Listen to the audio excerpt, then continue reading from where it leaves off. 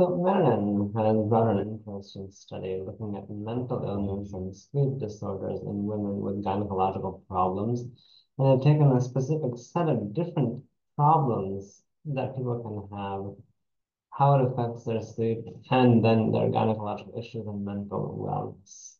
So what they find is when they look at conditions like pain, endometriosis, pelvic inflammation, bleeding, etc., women who experience these kind of conditions will experience mental illness.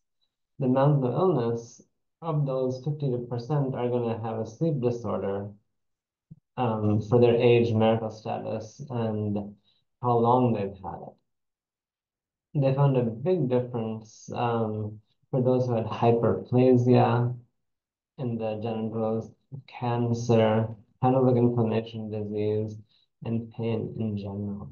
And all of these really ranked in high. So compared to those who did not have any mental illness or sleep disorders. Essentially, what they're saying is these kind of conditions can affect sleep and also gynecological well-being.